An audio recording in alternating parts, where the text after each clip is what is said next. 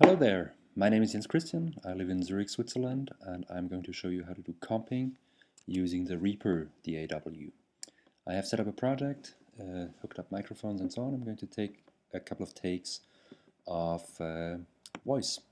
So here goes. I hurt myself today to see if I still feel. That's the first take, and Reaper allows us to take multiple takes into a single track. I just have to record again. I hurt myself today to see if I still feel. So you can see there are two tracks, and let's take a third one for fun. I hurt myself today to see if I still feel. Beautiful. If you play back this, we get the last take, and I can switch takes in here. Now to do the comping, I'm going to explode these takes into multiple tracks using the take,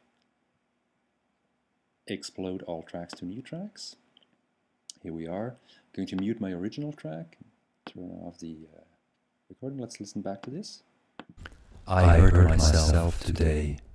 Oh, you gotta see there's a whole choir of me now. Now, in order to do the comping, I'm going to just align these audio tracks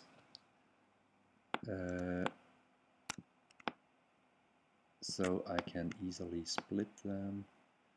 Here, that's about right. Let's see if we have a... I hurt myself today. Wonderful. Coherent choir. Now, I can split across all three tracks by moving the play and hitting the split button, or the split key, S key, one more here.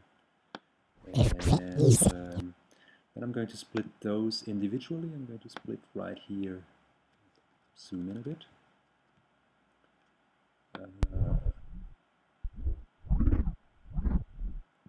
Right here. And here. And here.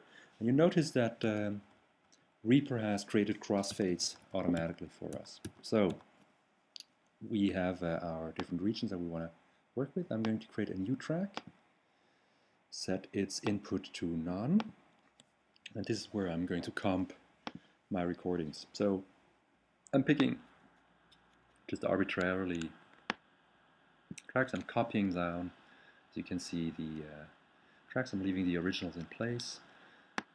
Take that one. Helps if I only select one here. Down we go. Then we are going to take this one, and finally that one. So let's listen back to that. I hurt myself today to see if I still feel. So beautiful. Well, beautiful, you know, in terms of beautiful for a little lesson here.